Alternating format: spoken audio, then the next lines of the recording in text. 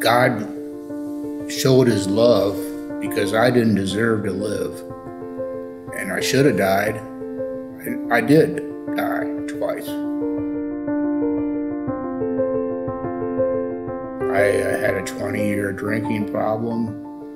It started out not really overdoing it, but then when I hit rock bottom, the alcohol had taken over my life, and I couldn't function.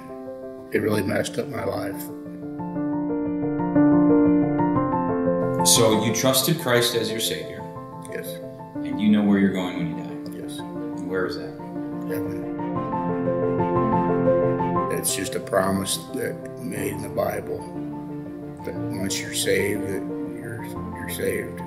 Now I know I'm going to heaven because I've accepted Christ as my Savior. It gives me great peace of mind because I was never really sure.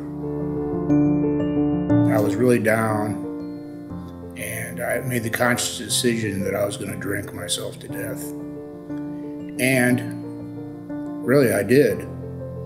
But luckily, my daughter, she saw me outside and sitting on the concrete, and she could tell that I was hammered.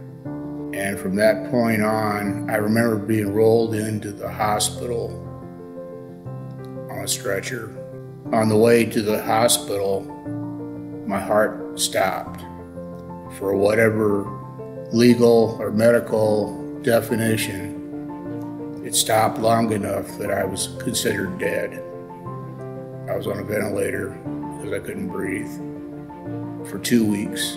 I had to go through physical therapy, because my balance, it really screwed up my body. My heart doctor told me that when I was in the hospital that my heart was putting out 30% of what it should. My kidney doctor told me that my kidneys had failed. Now fast forward a couple months, they did the tests on me. My heart was back to 100%. And same with my kidneys. All I could say is that it was a miracle and God wasn't quite done with me yet. I've always believed in God. I was raised in a church when I was a kid.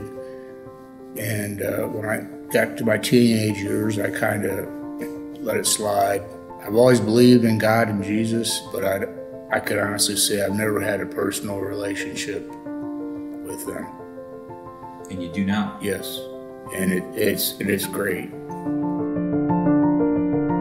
It's a healing thing, It's just great. My life has never been better since I started coming here, and that's the truth. And I compliment you guys. It's a privilege. It's a privilege to know you guys. Yeah, I'm not going anywhere. Count on that. He gave me this chance, and I'm going to make the best of it.